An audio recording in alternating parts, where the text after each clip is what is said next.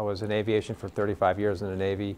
Got to fly off of all the carriers, fly several different types of aircraft, and do a lot of operations around the world. So my passion has always been aviation.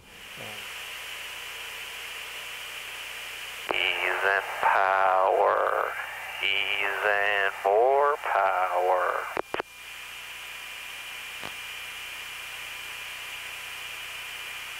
Better brake. 5 right. What you get out of as a Blue Angel is you go to Montana, where they never see anybody from the military very much, and they never see anybody from the Navy for sure. And they come out and they want to thank you and give you things, you know, invite you to their house for dinner, because they appreciate what the military does all the time out there, but they never get a chance to touch it.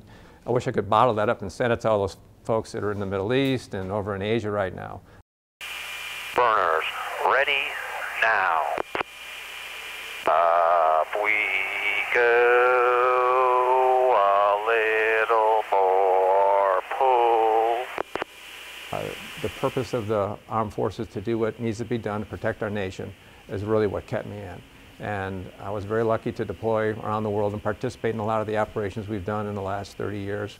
And it's a passion. I mean, working with the people that are so dedicated to our country, the young men and women that you see and work with, it just motivates you every day.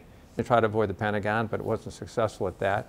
But I worked for the State Department as a treaty negotiator and worked on the chemical weapons and biological weapons conventions with the Russians, which was fascinating. I served with the Army for a year or two in Baghdad. I worked for General Petraeus in strategic effects during the surge. After 35 years and a lot of hard work, but very rewarding opportunities, it was time for me to go. Talking with my family, it was time to, I think, make that transition and start the next phase of our life and get a little balance in terms of more family, more kind of recreational time and work as well, but kind of balance them out a little bit.